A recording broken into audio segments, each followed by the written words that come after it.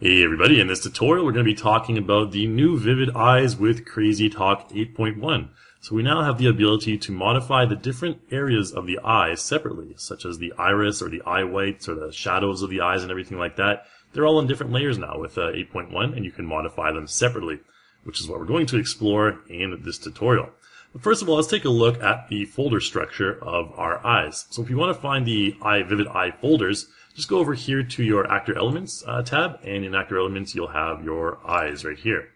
And in the eye folder we have human eyes, suitable for realistic human type characters. There's also bright and dark eye templates, which we'll get to a little bit later in this tutorial. And there's also anime eyes, which are really good for cartoon anime type characters, very vivid and colorful. And the comic eyes are basically made for 2D kind of sketch characters, like the Gary Pie type faces that you can purchase from the content store. And we also have monster eyes for scary or evil type characters as well. And the last folder here is Others. And in the Others folder you have the eye templates for all of our embedded characters, JP, Miguel, Sammy, and Nasser here.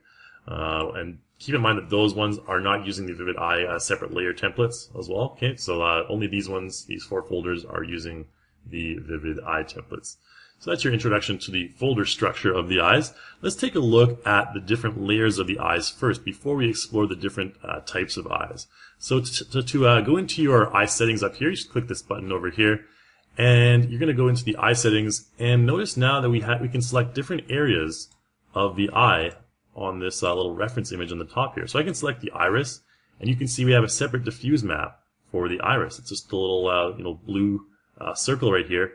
And keep in mind as well that there's a separate layer for the specular highlights.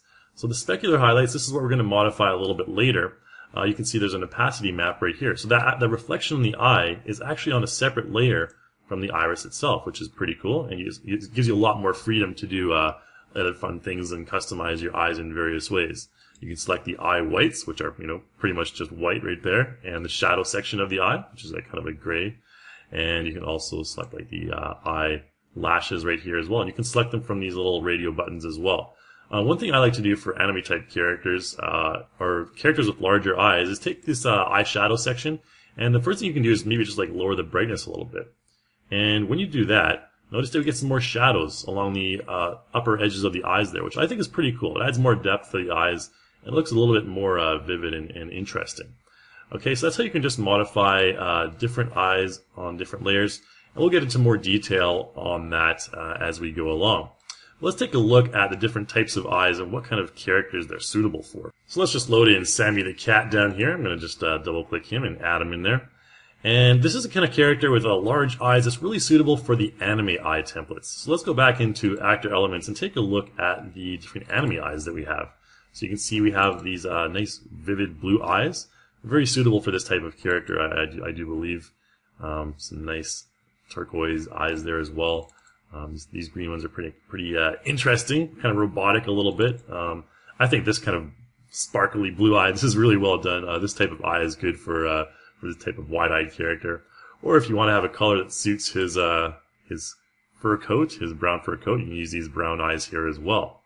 So those are the various types of anime eyes, and like I mentioned, they work really well on cartoon type characters that have large eye real estate like this one right here. Let's take a look at another type of character. Let's go back to my custom actors here. And let's take a look at the two human eyes. So I'm going to load in a darker skinned character right here.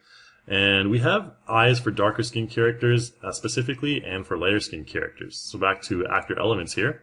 Let's go to the eye folder here on the top. And under the human folder you can see we have the dark eyes and the bright eyes, which I showed you before.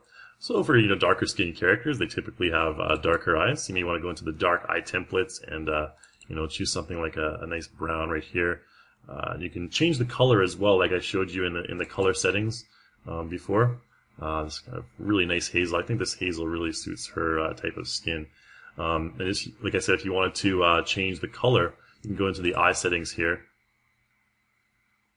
And then you can select the iris separately. So if I wanted to change the hue slightly, I can do that to make it a little bit, well, probably not purple, but you can do all sorts of cool stuff with the hue here. You can totally customize it. I'll probably use something like pretty close to the original what we had there. Maybe a nice yellow, and then we can take the brightness down there as well. And there you go, just create your own custom kind of slightly yellow brownish eyes there as well. So you can have fun with that depending on your character. Let's load in another character, this one with typically lighter skin, the redhead character I have saved here. And for this type of character you want to go to maybe the lighter eyes. So let's go into actor elements here as well, and human, and under bright eyes.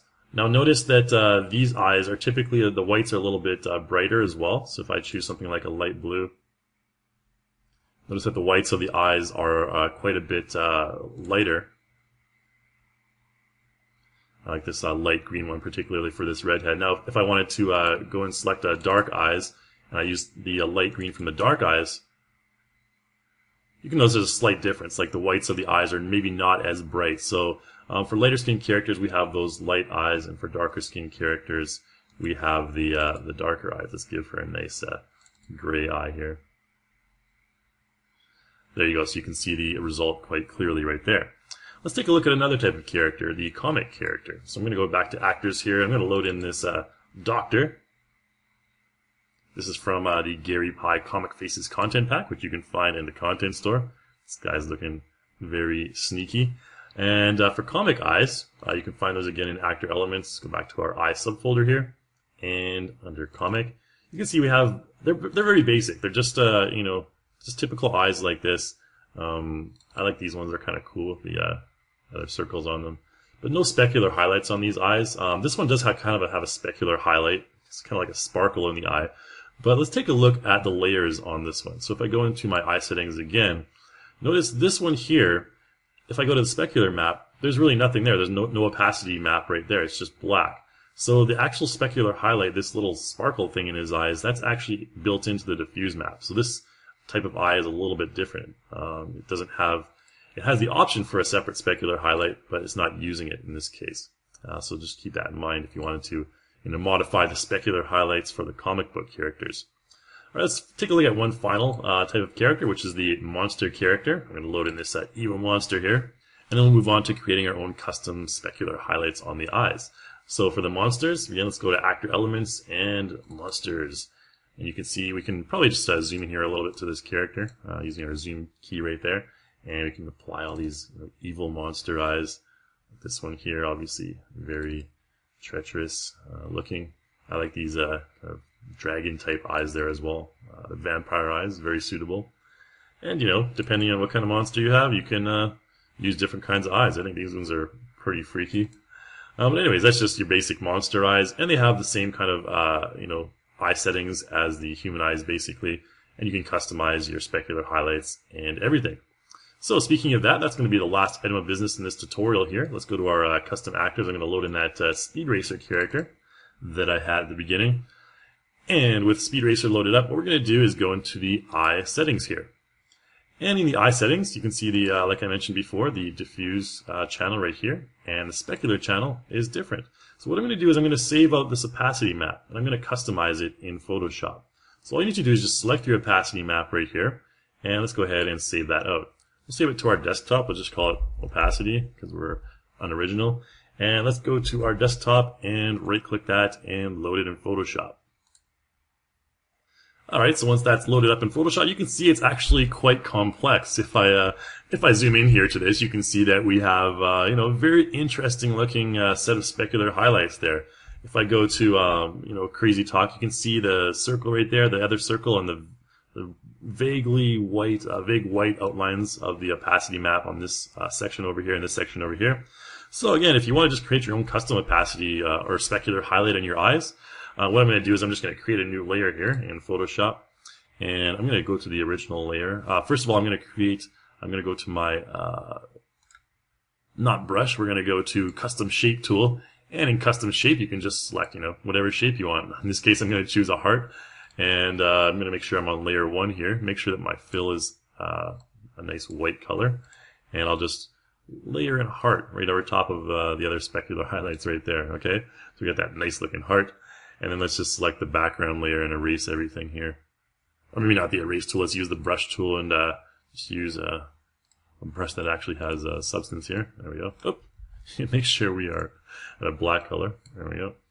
And let's take out that background. So now we just have a single heart, and if we save this out, let's save it as a JPEG to our desktop. It's called opacity 2. And go ahead and save that out. And then in CrazyTalk 8, what I want to do is double click that opacity channel, and I'm going to go to my desktop and find that opacity 2. And you notice when I load that in, we'll have a different specular highlight in the eyes right there. So now we have these hearts in the eyes. It probably could have been a little bit to the top, upper left a little bit more, but that's basically just, creating your own custom specular highlights on your eyes. You can do neat little creative things like that, and here's your end result. So that's about all I want to show you for the new Vivid Eye templates with CrazyTalk 8.1. So you now have the freedom and the flexibility to customize your eyes in many, many, many different ways. Again, if I wanted to, I can go to my eye settings here, and